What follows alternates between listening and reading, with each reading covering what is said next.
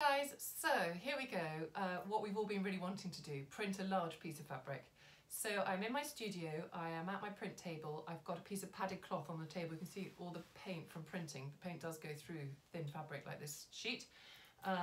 When you're printing with potatoes, it doesn't matter what kind of padding you've got underneath because you've got a bit of give in the potato. I'm about to print now with my wooden blocks, and therefore, because they're so solid, you need to have some padding underneath. So I have a piece of felt here.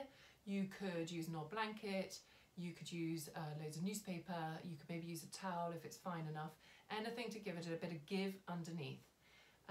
We've been doing lots of potato printing on here, but my main form of art is printing with wooden blocks, and that's how I normally create my designs. So it's really nice for me to be working with some wooden blocks.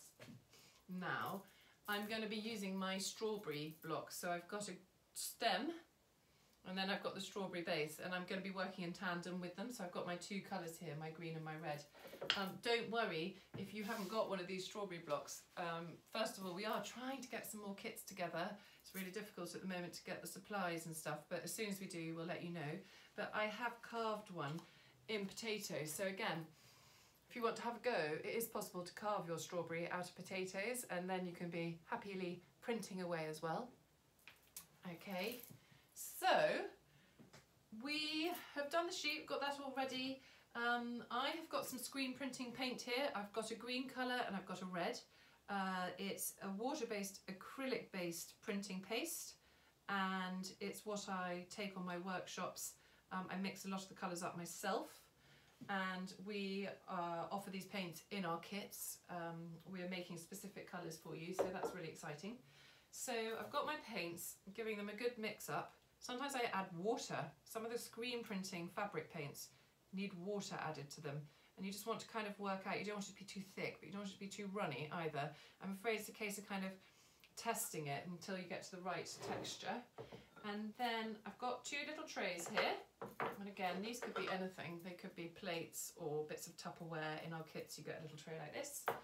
I've got my blocks at the ready, and actually I'm missing my sponges, so I'm just going to grab a couple of those.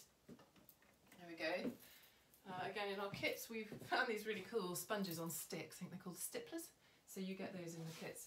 And again, it could just be a sponge, you could do it with a paintbrush, but this is how we do it at our workshops that we do across the country.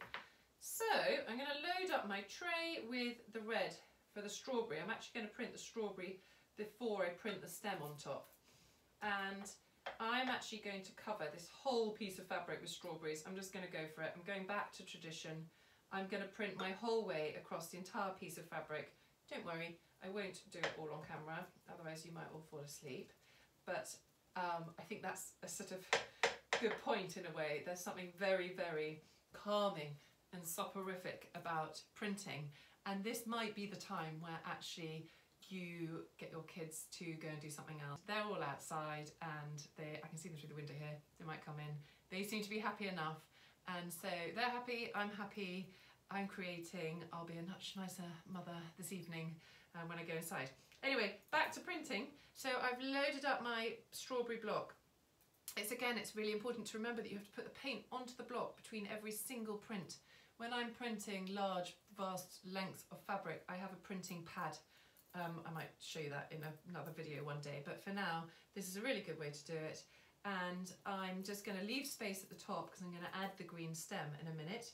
And I'm thinking it through as I go. This is already hemmed, ready to go. So I'm just going to print straight lines, and we're going to have this lovely cloth covered in strawberries. I'm going to do some matching napkins, and it's going to be homemade, and it's going to be lively and energetic, and I'm not going to worry too much about it. So I'm just going to go. Here we are. First strawberry done.